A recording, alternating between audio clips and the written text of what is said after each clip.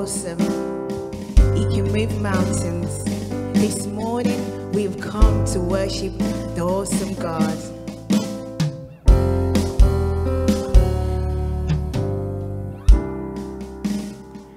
My God is awesome. He can move mountains. Keep me in the valley. Hide me from the rain. My God is awesome. He heals me when I'm broken. Strength when I've been weakened. Forever He will reign. My God is awesome. He can move mountains. Keep me in the valley. Hide me from the rain. My God is awesome. Heals me when I'm broken.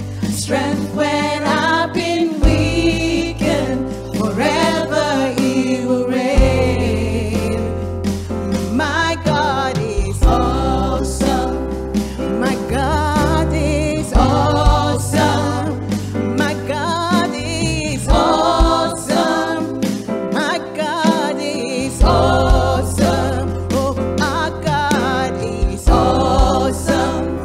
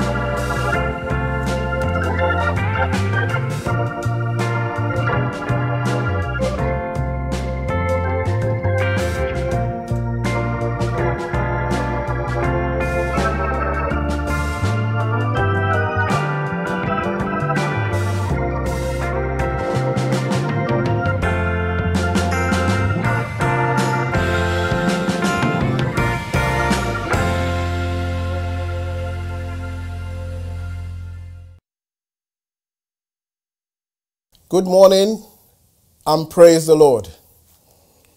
Allow me to extend a very warm welcome to you wherever you're joining us from in the world. We are indeed so glad to have you amongst us this morning. And it is a glorious morning, not because of the weather outside, because the weather might be far from glorious. But it's a glorious morning because we're in the presence of Jesus this morning. The Lord is already here. 1 Chronicles chapter 16 verse 29. And I read, "Give unto the Lord the glory due to his holy name. Bring an offering and come before him.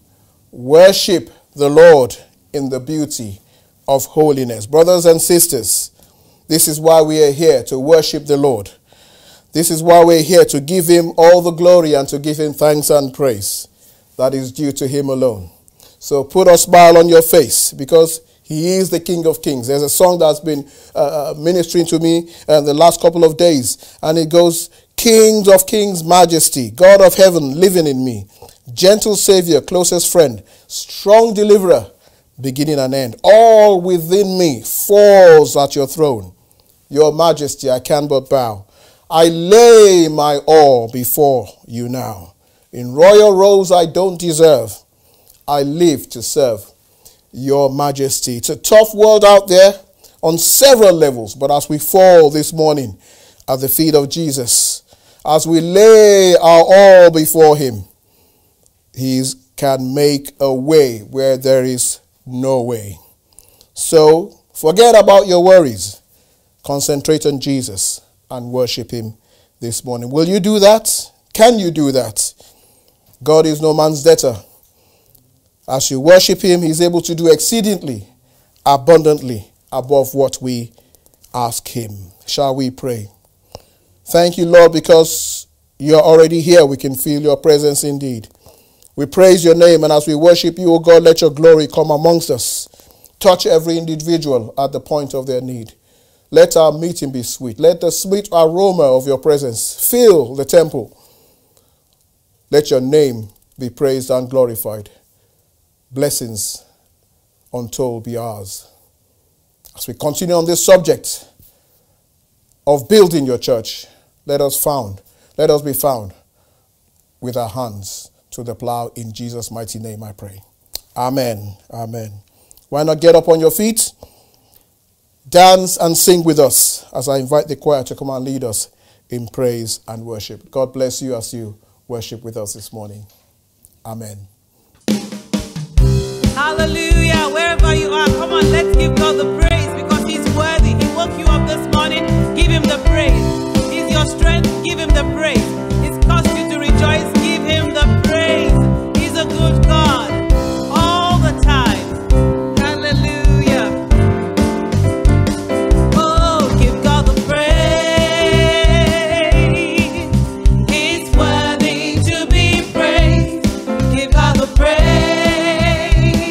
He's worthy to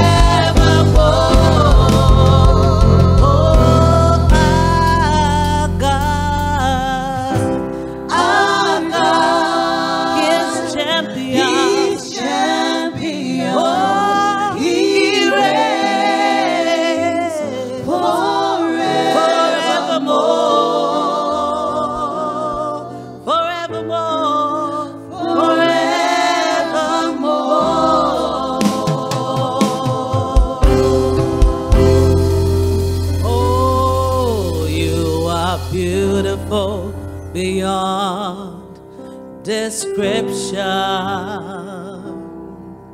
too marvelous for words. Somebody love him this morning. Too wonderful for comprehension. Oh, like nothing ever seen. Oh, who can grasp your infinite wisdom? That's a God. Who can fathom the depths of your love? You are beautiful beyond description. Oh, majesty enthroned above. Lift your hands and say, I stand in awe of you. Lord, I stand in awe of you. Holy God, to whom all praise is due, I stand in awe of you. Lord, I stand. Yes, I stand in awe of you. You are awesome, God. I stand. Yes, I stand in awe of you. Oh, holy God, to whom all the praise is due, I stand in awe of you. And how I love calling your name every day. Your name is the same. Say how I love calling your name. Jesus, every day. Your name is the same. Oh, call him Jesus. Call him Jesus. Say how I love calling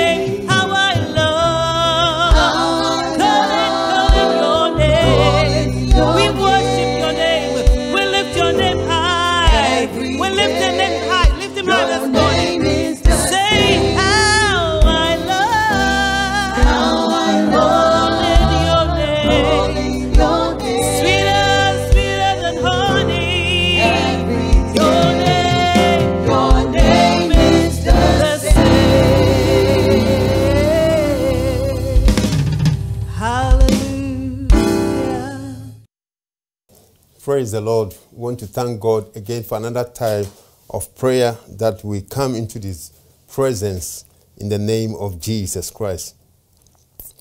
As we know, the theme for this month has been, I will build my church. And in Matthew 16:18, we see that reference there. Jesus saying, and I also say to you that you are Peter, and on this rock I will build my church, and the gates of Hades or hell shall not prevail against it. Here we see that God is the one who is building his church. And his church is God's people, not a physical building, God's people. So if God says, I'm going to build my church, it implies God is going to build his people. And so if we are God's people, we're going to pray that God will build us to be like Jesus. Jesus is the ultimate pattern that God is building his church to be, his people to be like. So we're going to pray that God will build us to be like Jesus in the way we think, in the way we do things, in what we say at every moment, and in our interactions with people. So shall we pray in the name of Jesus? Father, we ask in Jesus' name that you will build us as Jesus, that we shall be like Jesus. We shall think like him. We shall behave like him, Lord. Everything that we say at every moment will be like Jesus, Lord. We pray that as we interact with our friends, our neighbors, our parents, our friends, our siblings, Lord, we shall behave like Jesus Christ, as if Jesus is here. Lord, help us in the name of Jesus, that our lives will reflect you. Our lives will reflect the light that you have sparkled in us, O God. Your intention for building us. Help us in the name of Jesus. Come, Holy Spirit, and help us. In Jesus Christ's name we pray. Hallelujah. 2 Corinthians chapter 6 verse 1 says, as God's co-workers, we urge you not to receive God's grace in vain. As God's co-workers, God is working in us so that in turn he will use us to work on other people and to work in his kingdom. And so we become co-workers with God. If co-workers, we're going to ask God to help us to collaborate with him, to agree with him, agree with Jesus Christ in the building project of his spiritual kingdom. Let's pray in the name of Jesus that God will help us to agree with him as co-workers with him in the name of Jesus. Father, we pray in the name of Jesus that you will help us to agree with you, to give ourselves up unto you as you seek to use us, working together with us in your kingdom to expand and to build your church. We pray in the name of Jesus that, Lord, none of us, God, will have our own way, but we shall flow with you. We shall move together with you in the name of Jesus. So, Lord, help us in this regard. We pray in the name of Jesus Christ of Nazareth. Isaiah 61 verse 1 says, the Spirit of the Lord God is upon me, because the Lord has anointed me to preach good tidings to the poor. He has sent me to heal the brokenhearted, to proclaim liberty to the captives, and the opening of the prison to those who are bound. And if God is going to work on us and we working with him, these are some of the things God is going to enable us to do. When his Spirit comes upon us, that we shall reach out to the poor, we shall reach out to the brokenhearted, we shall reach out to the captives and those in prison. So we're going to pray that we're going to pray and ask God to pour out the gifts of the Holy Spirit and give us skills, pour out his skills upon us as means to help build his church. All the tools that we need. And also we're going to pray that God will enable us to use these skills not for evil purposes, but we shall be instruments in his hands to use in spreading out his kingdom. Let's pray. Father, we pray that, Lord, even as co-workers with you, we can do nothing without you. All our resources come from you, O God. Our dependency is upon you. So we ask you to give us the gifts of the Holy Spirit. Pour out your Spirit upon us, O Lord, that we shall be fervent, we shall be active, we shall be able to move forward, O Lord. In the name of Jesus, pour skills upon us. Give us, O God, minds and thoughts and ideas that, Lord, we can move forward in every capacity that you call us to work with you. In Jesus' name. Pray that as we are being built up, our eyes will be open to also see and discern the needs and heartaches around us so that we can help. Because we are supposed to, after the anointing has come upon us, we have to reach out to the poor and the brokenhearted. Father, we pray that you open our eyes and give us the spirit of discernment so that we can see the needs around us. Lord, we shall not close our eyes, but we shall discern and move in action by the power of your Holy Spirit. This we ask in the name of Jesus. Now, the last prayer we're going to pray, it says in Nehemiah 4 verse 6. Nehemiah says, so we built the wall, and the entire wall was joined together up to half its height, for the people had a mind to work. People having a mind to work makes the task very, very easy. Having a mind to work makes it very difficult to be distracted. So we're going to pray against every distraction that seeks to take our minds off the task Christ has called us to undertake. Shall we pray in the name of Jesus? Lord, we ask in Jesus' name that every distraction that seeks to take our minds off the task which you have called us as believers, each believers, as individuals, as families, Lord, even as a church. Father, every task we have placed in our hands to do, we pray that we shall not be distracted, O Lord. We shall play our role as your Holy Spirit enables us grace to do. This we ask in the mighty name of Jesus. We want to thank you. Thank the Lord that he has heard us. Give him praise and glory and honor. Lord, we thank you that you've heard us. In Jesus Christ's name, we pray with thanksgiving. Amen. Amen.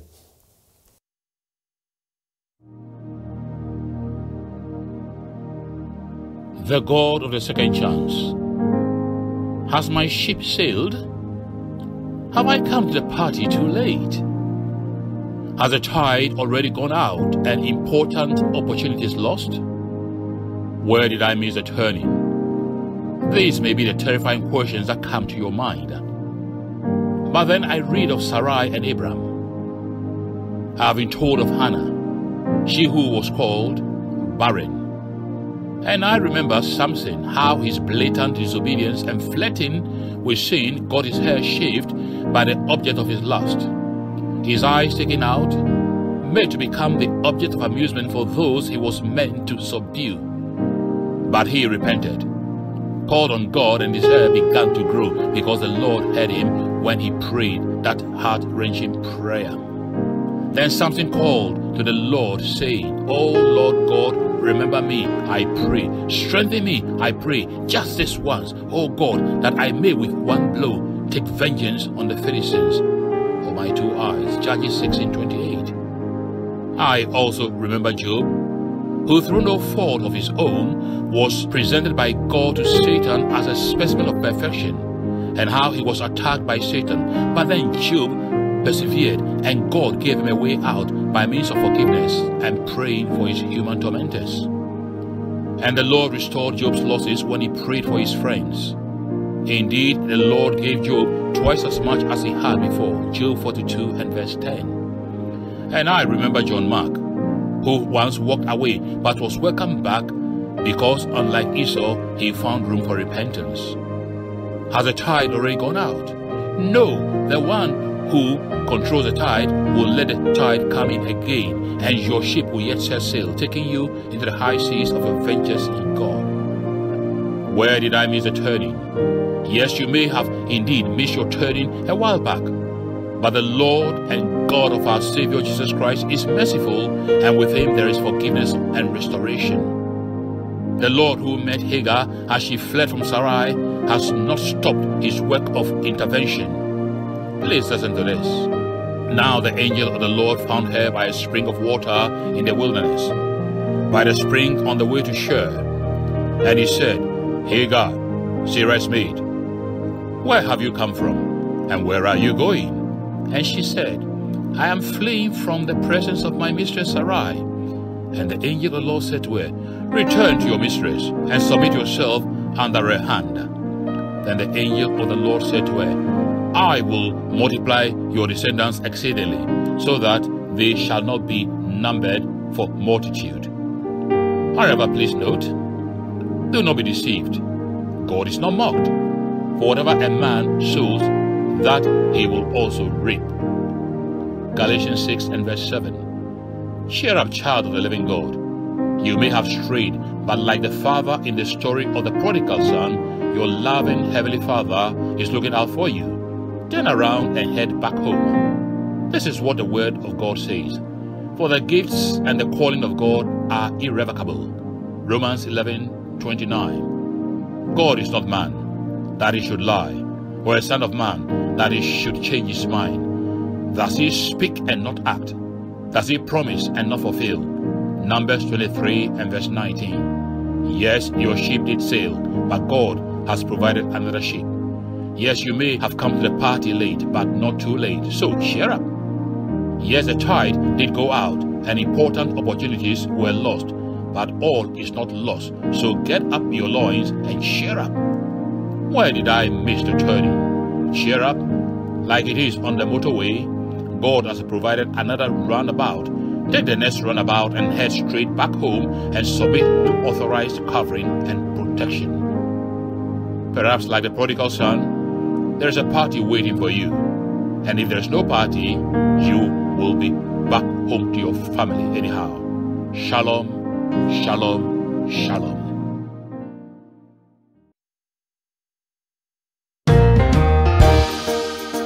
Hello all, and this week's announcements are as follows. The theme for both February and March is I will build my church, based on Matthew 16 verse 18. I will build my church, and the gates of hell shall not prevail against it. The church belongs to the risen Christ, and he has declared that he will build his church.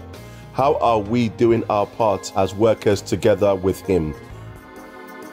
ANC cell groups. Some cell groups have resumed. Vauxhall Cell Group will be resuming on the 24th of February. Cell groups are a great way to keep in fellowship. Please visit the ANC website to find your nearest one. Thursday meetings, 2 Timothy 2. And the things that you have heard from me among many witnesses, commit these to the faithful men who will be able to teach others also. The Thursday teaching series is led by the Apostolic Church Walthamstow. In our ever-changing world, the topics presented are a great opportunity to learn and share on important aspects of our faith.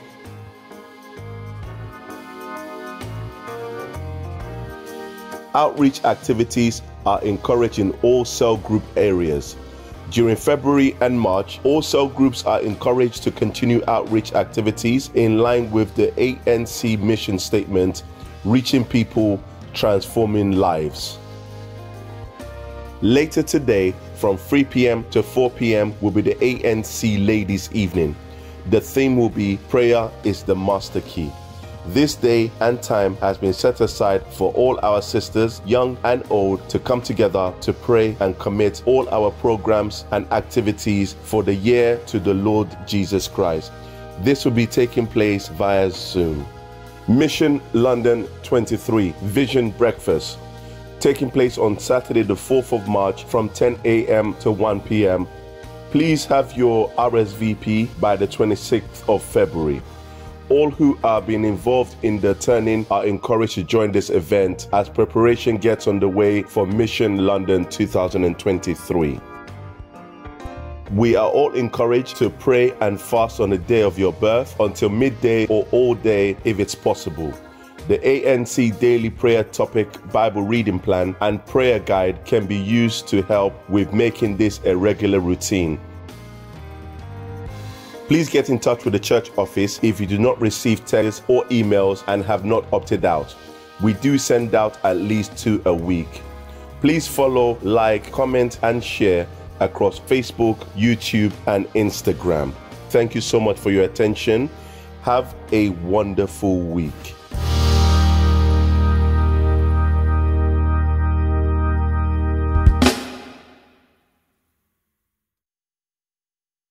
Praise the Lord.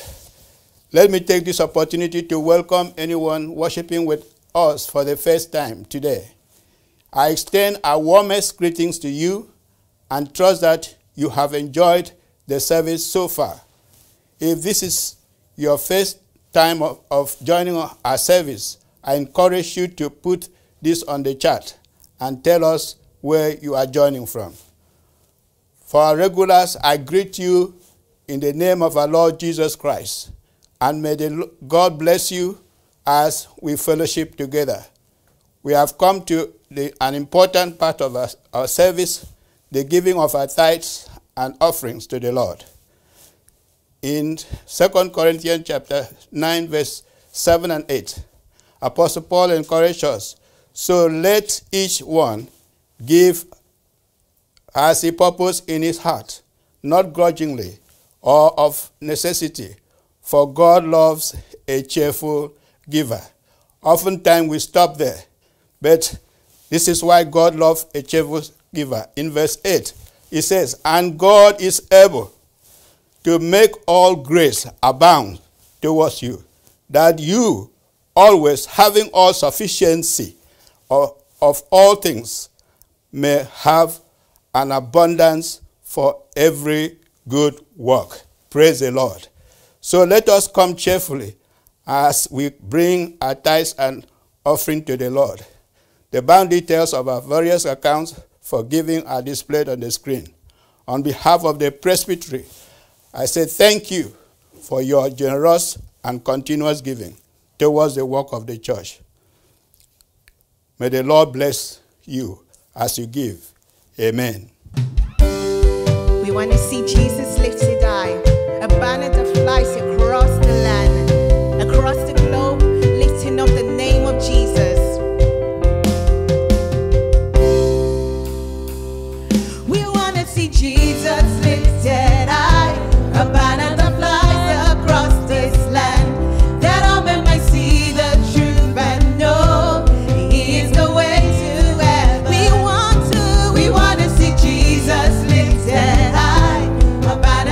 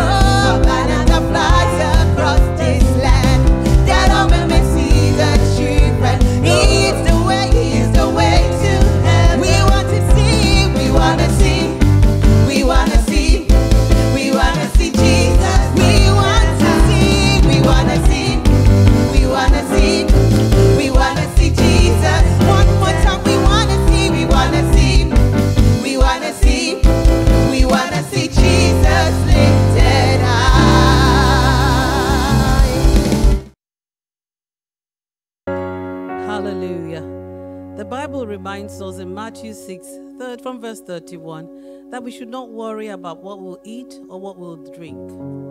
It also encourages me and tells me that if God cares about the sparrow, if he cares about the trees, then he surely cares about me. So I should not be discouraged. You should not be discouraged because our God watches over us. Hallelujah. Why should I feel discouraged? And why should the shadows come? Why should my heart be lonely and long for heaven and home when Jesus is my portion, my constant friend is He.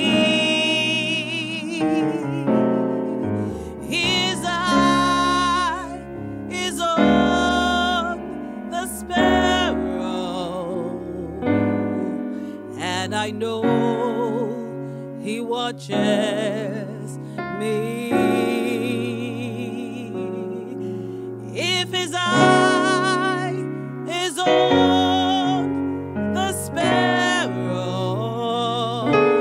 yes, I know that He watches me. So I sing because I'm happy. I sing because I'm free. Yes, if His eye is on the sparrow, yes, I know He watches me. If His eye is on the sparrow, yes, I know the Lord watches me. Why should I feel discouraged? Oh, and why should the shadows come? Why should my heart be lonely and long for heaven and home when Jesus is my portion? Oh, my constant friend is Jesus. Oh, if His eye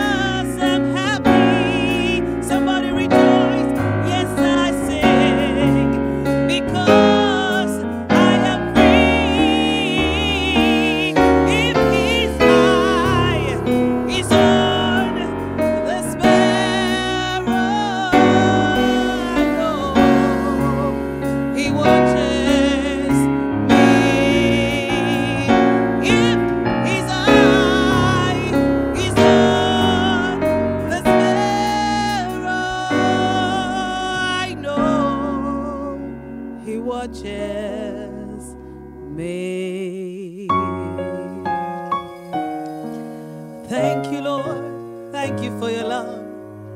Thank you. Yes, he's watching over me. Hallelujah.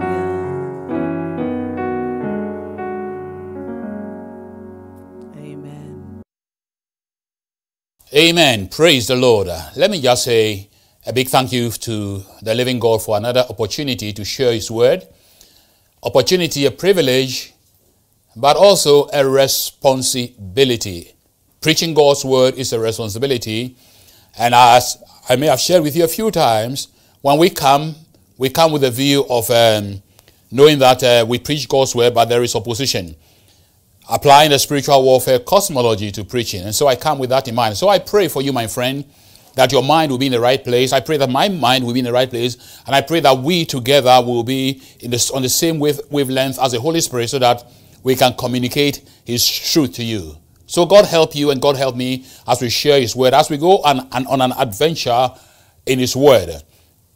We continue with the theme, I will build my church. We had it. It's gonna be our continued theme. We've had it in January, February, and we'll have it also in March because there is so much to say on the subject. Some will say, "Well, hang on, don't we have anything else to say?"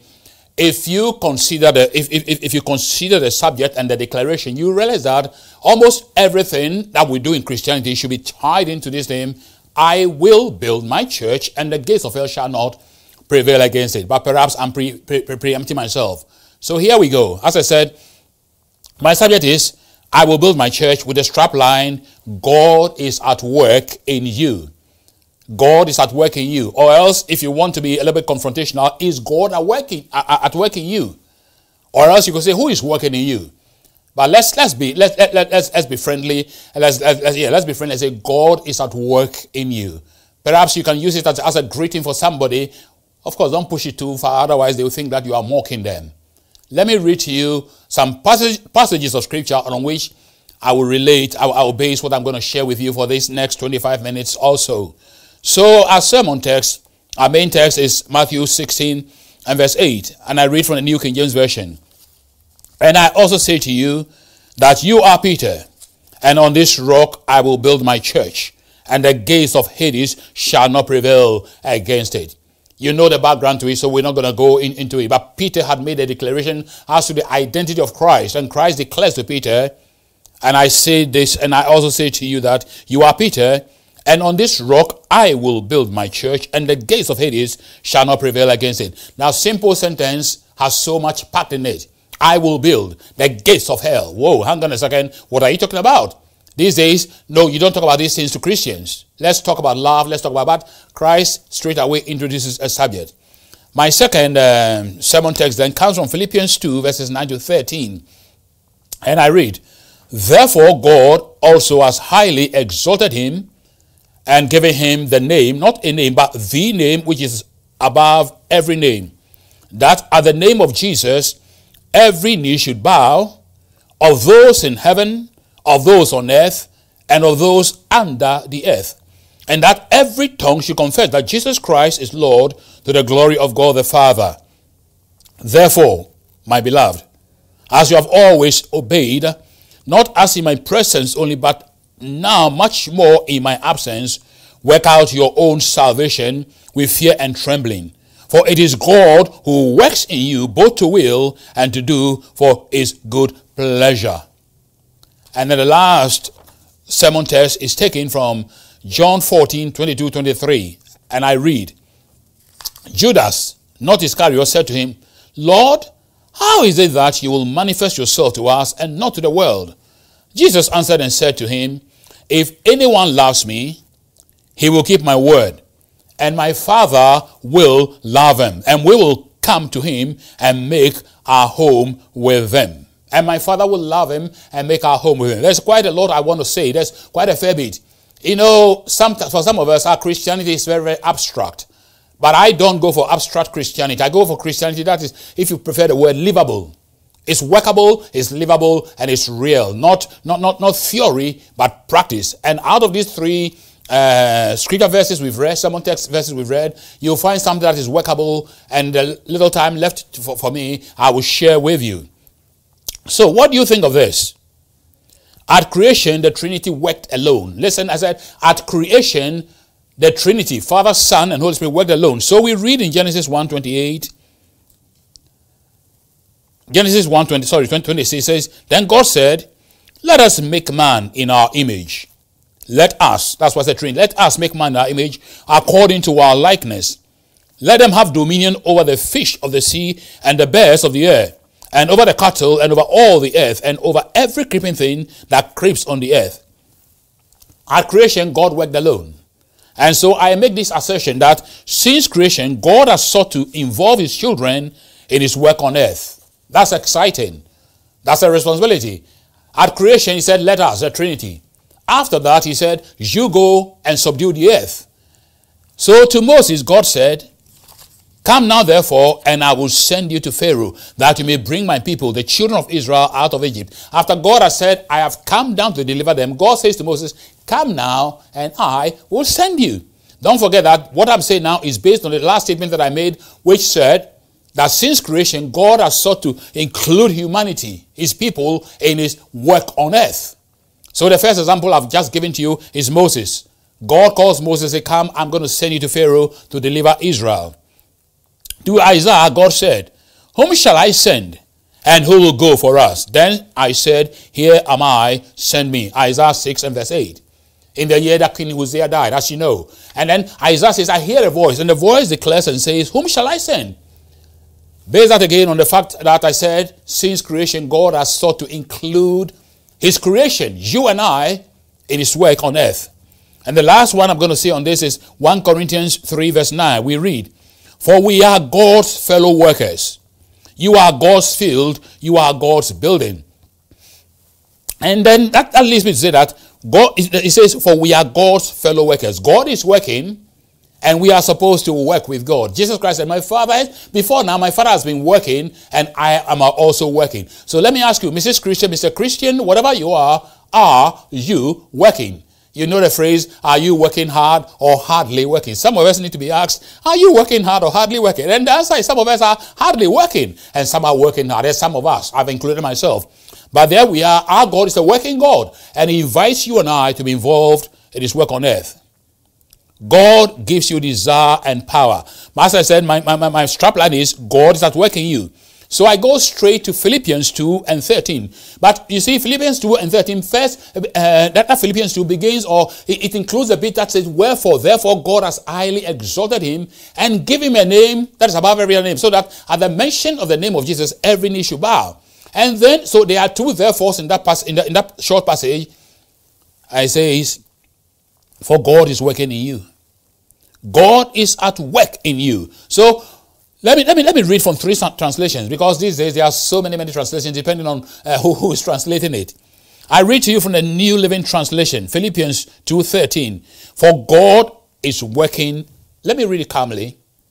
For God is working in you, giving you the desire and the power to do what pleases him. Say, oh, hang on a second. Notice, God is working in you, giving you the desire and the power to do what pleases him. Not to do what pleases you, but to do what pleases him.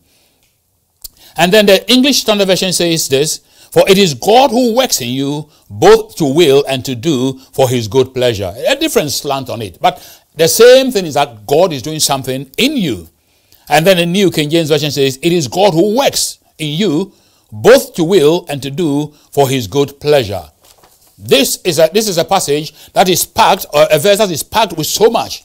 And if you and I will stop and consider it, there's something at work. So I say the logical double act of God. In that verse, we find the logical double act of God. It is God who works in you both to will and to do of his good pleasure. One must first have the will before one can do. You know the saying, where there is a will, there is a way. And God, being logical, creates in us first, as one version says, the desire. Or else it gives us the will, and then having given us the will to do something, then he gives us the ability or the power also to do what he wants us to do. God brings us to his point of view. He gives us the will. He gives us enough reason and the grace to change our will. You know, God doesn't force us to do anything. People say, well, the Holy Spirit made me do it. But no, he doesn't make you do anything. He may speak to you. You do what you want to do. And so it is God who works. God is at work. You stop a second. Is God really at work in me? Is God really at work in you? He works in you. Just listen to this and smile and give God praise. For God is working in you, giving you the desire and the power to do what pleases Him. The desire, whoa. Do you have a desire to do what pleases God? Or perhaps you have a desire to just please yourself? The world says please yourself. Look after number 1. And yet, Philippians 2 and verse 13 says, it is God who is working in you. I think we need to stop and say, God, are you really? In fact, I think that without me being wicked, there are a few things you see, you say, well, is God really working in that person? As someone has said, sometimes you look at some people and say, well, did God really create this person? Not, I didn't say that. Others have said that. Did God really? Because you see such in them and say, whoa, whoa, whoa, whoa. What happened? Let's move on. The logical double act of God too. What a mighty God we serve. What a gracious Lord and Father we have. He provides both the will and the desire and then the power or the ability to do of His good pleasure. You know, one of the prayers that people used to pray back in the day, they pray and they say at food time, say some people have food but they don't have appetite. Some people have appetite and they don't have food. But thank God that God gives us both the food and the appetite. So there we have it. Over here, God gives us the will and the ability to do. But is it automatic? I do not think so. That's why I said He works in us. He works in us to bring us to a place of aligning our thoughts to His thoughts, and then we will agree to do. Surely you and I can, if we are sincere Christians, we don't have any more excuses. Oh, I can't do it. But no, hang on. But God, there's a place where you can go to where you will have the will to do God's will. If you pardon the expression, and then the ability also to do it. No more excuses. You can't say you have lack of appetite. God provides the appetite. He tells you where to go. Don't forget what we're talking about. I will build my church. And all that we do, the preaching work we do, the breaking of bread, and all that we do, the life that we lead, should all be predicated on the fact that it's based on God's word. I will build my church, and the gates of hell shall not prevail against it. To think that we have been called to be God pleasers, those who put a smile on the face of God. God's double act. My Father will love him, will come to him and make our home with him. Listen, when God declared to Judas, not Iscariot, said, when the man has my word and obeys me, will come and make an abode. The reason he comes to indwell so that he can work within us. Let me say it again. The reason God comes to indwell you is so that he can work in you. If you are sitting with somebody, repeat those words to him or her. And perhaps you want to repeat those words to yourself. Abraham, Sackey, the reason why the Christ wants to come and live, the Father and the Son want to come and live in you, is so that they can work in you. It's not because they have nowhere to stay. Of course, his heaven is his home. But he comes to take residence so that he can do some work of grace. I will build my church. Part of that church building process is what God is doing in you and I. And oh, what a privilege, what a joy. Let us allow him to do that. You know something? Full salvation is being and doing. Full salvation is not just being. Being without doing is a waste of time. And you cannot do without being. Not just being delivered from the dominion of tyranny and the control of Satan into the kingdom of Christ, the King, but joyfully and powerfully living the life of the redeemed of the Lord. This is one way of glorifying God in our mortal bodies. Doing the work of the kingdom is important, but one must first be, then proceed to do. This is the divine order of things. You know, we say, esse quam videre, to be is better than to seem to be. And so we want to be, and more than that, we want to do. Food for thought then. Food for thought. Listen to this carefully.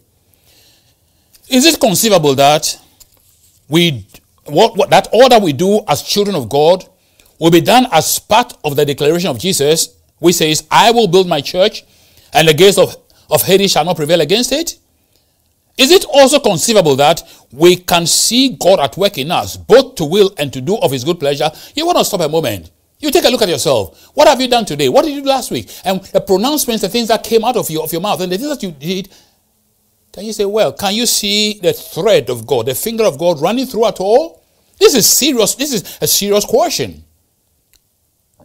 The conversation you had yesterday, or even this morning, or whenever it is, Is it part of what God is doing inside of you? And so you ask yourself, before you open your mouth to say something or do something, you ask yourself, is this part of the work that Christ is doing in me? And if it's not, you say, whoa, I should not do that.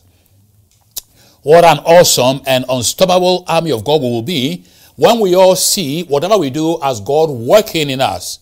As God working in us. Just think it's possible and work with it, please. Simply put, all we do is done as part of this manifesto of Christ.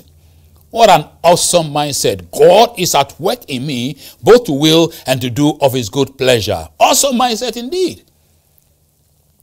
Instead of asking somebody, is God at work in you? Perhaps you ask yourself, is God at work in me? I am asking myself, Abraham Sackey, is God at work in you? God is at work in you. For God is working in you, giving you the desire and the power to do what pleases him. Therefore, because God is working in you, therefore, do not present your members as instruments of unrighteousness to sin, but present yourselves to God as being alive from the dead, and your members as instruments of righteousness to God. Romans 6:13.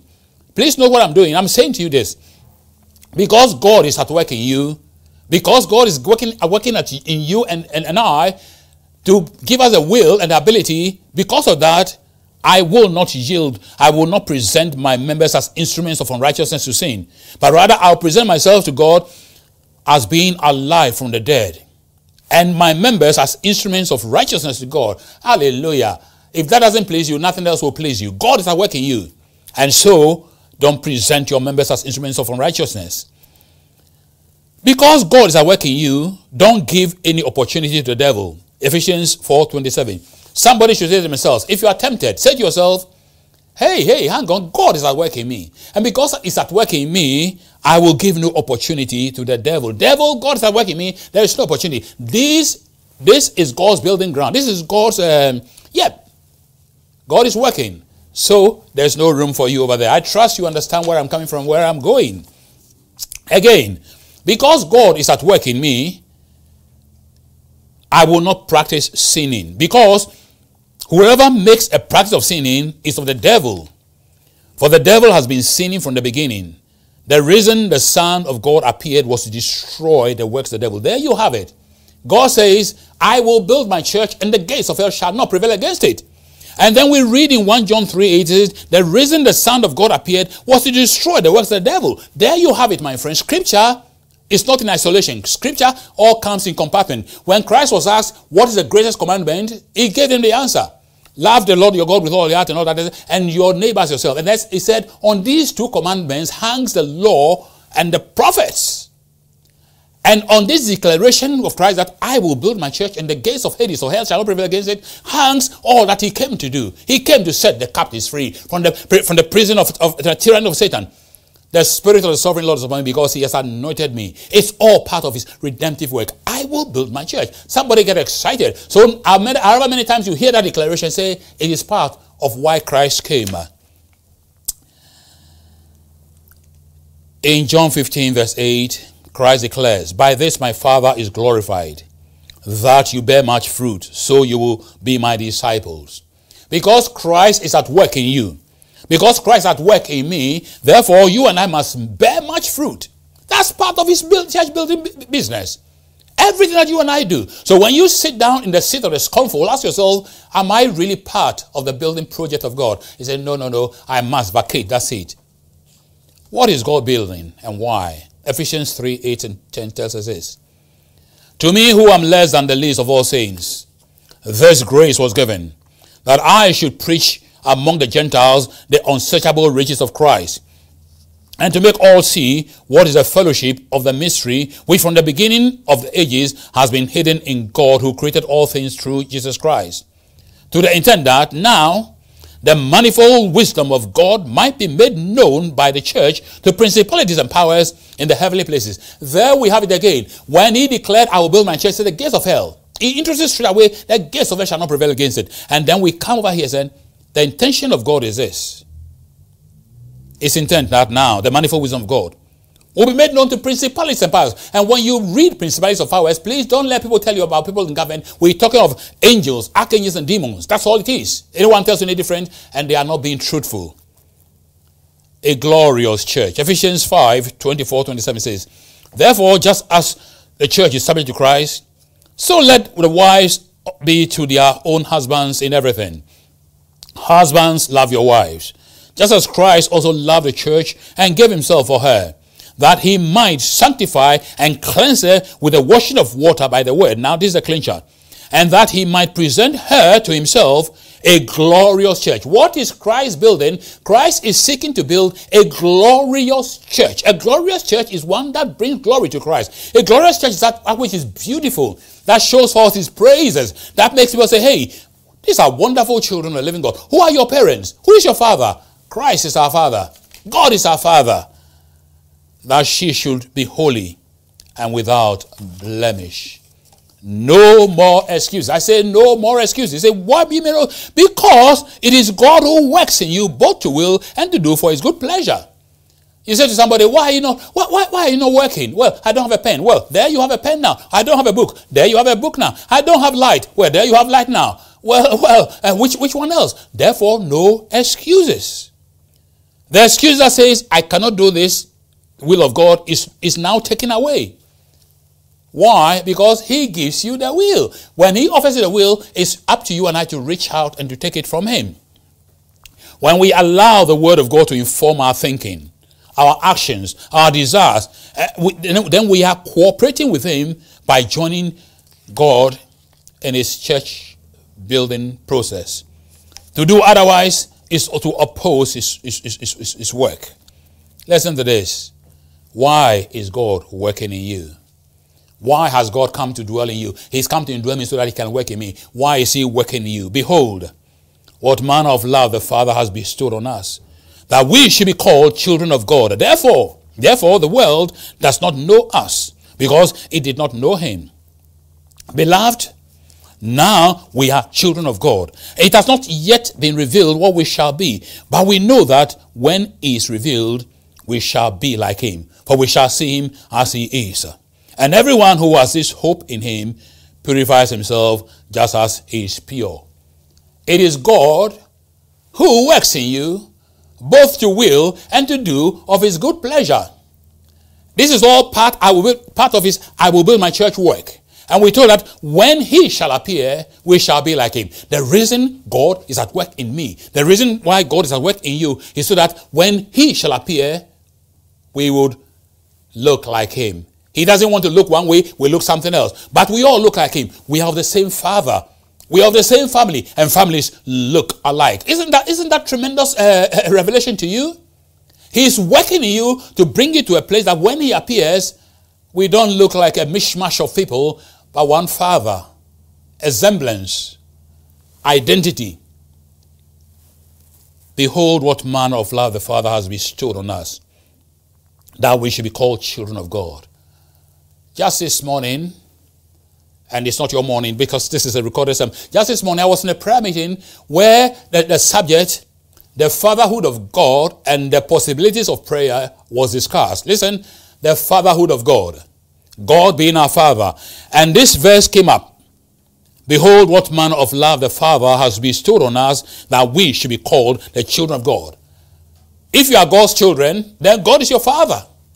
And so if you marry, if you merge, if you put together possibilities in prayer with the fatherhood of God, you have something tremendous. You have dynamite on your hands, because nothing else becomes impossible. When you make your claims in prayer, don't forget we're talking about that God is at work in us, and God is at work in us because he prays through us. When we talk of the possibilities in prayer and the fatherhood of God, we say we have a basis on which we come to him. You know, Christ said it's not right to take a children's food and give it to the dogs. The word children means that there's a parent, there is a father. Christ said, when you pray, say, our Father, a common fatherhood. And over here we have John telling us what manner of love the Father has bestowed on us. That manner of love is on the basis that we can come to him as a father. That's my father. What privilege. When Christ was speaking about the Holy Spirit, he said to the Jews, you wicked fathers know how to give good gifts to your children. How much more then will your Heavenly Father not give you the Holy Spirit? For you who are struggling in prayer, please go to God and say, God, You are my Father. Notice we said, God is at work in us. Hallelujah. Lord, I give you praise for this wonderful revelation. Lord, I pray that somebody will catch this. Somebody will catch this in their spirit that if they are failing in prayer because they haven't related to you as a father. And anybody who will relate to you as a father will come to you. And so he says, we pray on the basis, when you pray, say, our Father. You ask, because on the basis of his fatherhood, because I am related to you. Behold, what manner of love the Father has bestowed on us, that we should be called children of God. Therefore the world does not know us, because it did not know him. Let us close in prayer, my friend. Exciting news. God is at work in you. Exciting news. God is at work in me. Exciting news. God is at work in us. Or else, let us allow God to work in us. Why? To give us both the will and the ability. Or as the other version says, the desire and the power. Desire and power. The man who has the desire and the power is not impotent. Is powerful, is awesome. The woman has both the desire and the power, is an awesome power. And the church of God that has both the desire and the power is so awesome. Hallelujah. I'm so excited. Prayer should be very exciting when you come on the basis of the fact that God is at work. My Father is at work in me. So he says, come boldly to the throne of grace. That throne is the throne of your Father. Why don't you just lift your hands and just worship him and say, Lord, I thank you that I have a Father. We sing the song, we say, I have a Father, he will never, never fail me. I am grateful, Lord, for this revelation. Bit by bit, you are building us up, and the gates of hell shall not prevail. This awesome army that sees God as a Father. That sees God as a Father. And on that basis comes to the throne, on the basis of his fatherhood. Jesus, I give you praise. May we catch this, my Father, in our spirits. Let your name be glorified. Continue, Lord, on your manifesto that says, I will build my church and the gates of Hades shall not prevail against it. Thank you for this opportunity. Thank you in Jesus' name. Amen. Amen.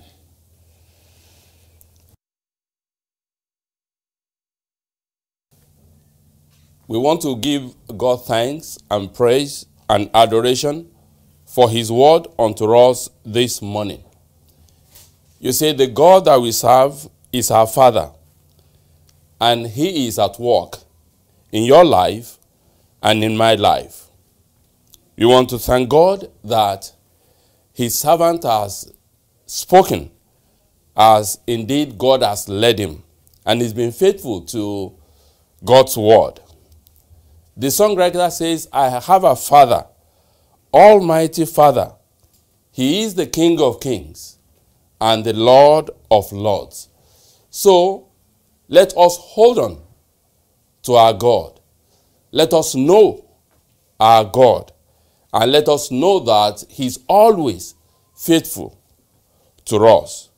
So, this morning I want you to go not only listening to the word, but using that which you have received from God's servant this morning. And we want to say thank you. Thank you to God for the opportunity you have this morning to listen. But it is better for you not only to listen, but to do that which God wants you to do. And God will richly bless you. Now let's go to our declaration. The presence of God will be with me and mine as a pillar of cloud by day and a pillar of fire by night. And I will drink from the rivers of the delights of my God. I will know the real contentment of the Lord in all my ways and in all its ramifications. I'm looking forward to be back to in-person service stronger and fitter for the Master's use and for his glory. Let's go to 2 Corinthians 13:14 for our doxology. The grace of the Lord Jesus Christ and the love of God and the communion of the Holy Ghost be with you all. Amen and amen. So I say To everyone, shalom, shalom, shalom, and God be with you. Amen. Thank you for listening to God's Word. We are the Apostolic Church All Nation Centre in Kennington, London. Find us at Tyres Terrace, Kennington, London, SE11 5LY. Our telephone number is 0207 820 9917. On the web, we are at www.apostolic-anc.org. All Nation Centre, reaching out to you in practical and caring ways.